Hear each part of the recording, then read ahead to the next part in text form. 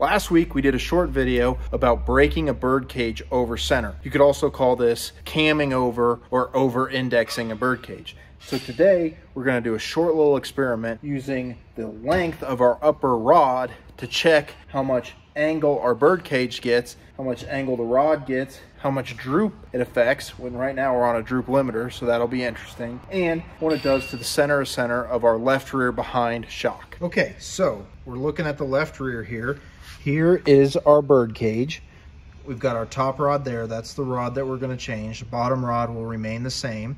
We're going to check the angle on this surface right here of the bird cage. We're going to check the angle of the rod, the droop from the frame rail to the axle tube, and we'll also check the center to center on the left rear behind shock from that point to the mount on the chassis. And we've got our little whiteboard here. Just got a couple of tools for this. Of course, we got our tape measure and our angle finder.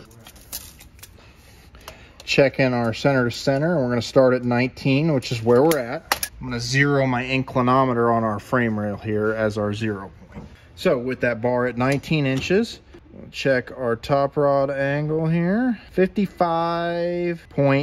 I'm going to get my bird cage angle on this face right here, 52.7. Now we're going to get our center to center on our left rear behind shock, 24 1/8. And our left rear droop from this point right here, there's a yellow arrow there. We are on the chain. The chain is taut. I know everybody said that was funny in our previous video. 16 and right about a 16th. We'll call it 16 and a 16th. Okay, so here's our first set of results. My handwriting got progressively better throughout that test. Top rod angle with a length of 19 inches was 55.1. Bird cage 52.7. Our left rear shock length was 24 1/8, and our left rear droop was 16 and a 16th. I'm going to shorten the rod to 18 1/2 and take the same measurements. Okay, same set of measurements, starting with our top rod angle. Top rod angle, gotta get it set right, 56.9, record that real quick. And our bird cage angle, 47.6. Now we will check our left rear behind C to C. Change quite a bit, 23 3/4. And finally, our left rear droop here.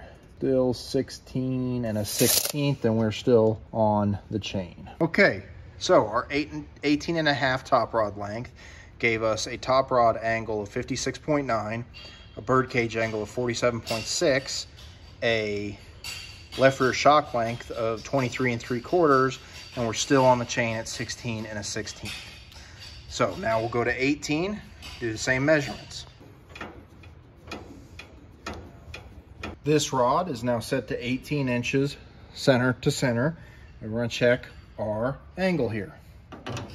60.2.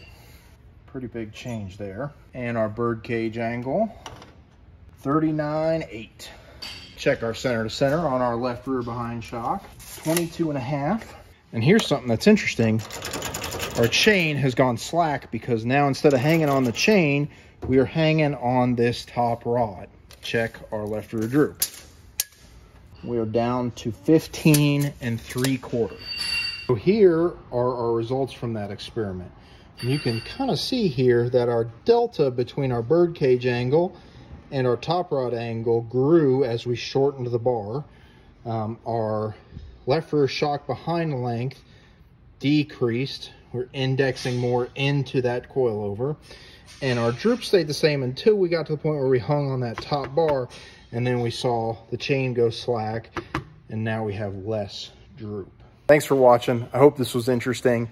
It was kind of a fun experiment to do. I should note that it was done with a tape measure and a battery-powered inclinometer. Not everything is going to be 100% accurate on that.